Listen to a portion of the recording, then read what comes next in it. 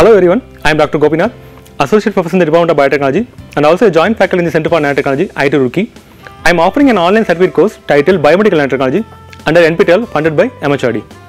So this biomedical nanotechnology is a rapidly developing field which includes a diverse collection of disciplines. So the applications of nanotechnology are gaining overwhelming response in almost all the fields, especially in the healthcare sector. Tremendous development have been achieved.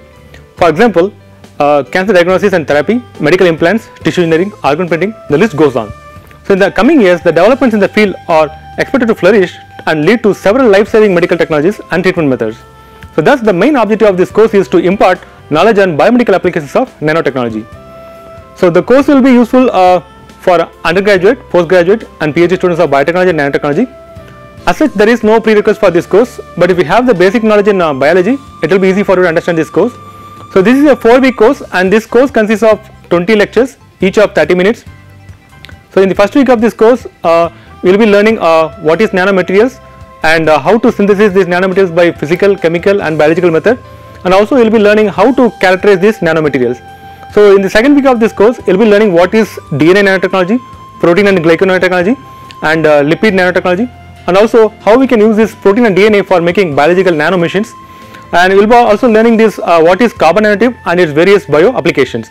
So in the third week of this course, you will be learning how to use these nanomaterials for cancer diagnosis and cancer therapy, and what is the role of this nanotechnology in tissue engineering and also organ printing, and you will be also learning what is artificial cell and how to use these nanobiomaterials for making the artificial cells.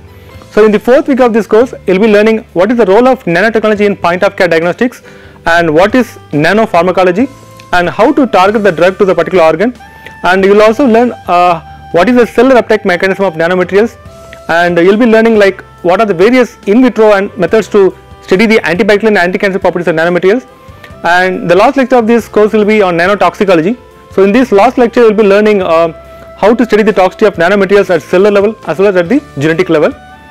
So I will also demonstrate some experiments during my lectures for a thorough understanding of the concept. So during the course, assignments will be given to the participants for solving, and submitted assignments will be evaluated at your end.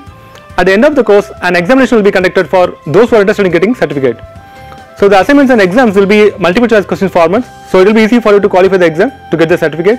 I hope to meet you all in this course. Thank you.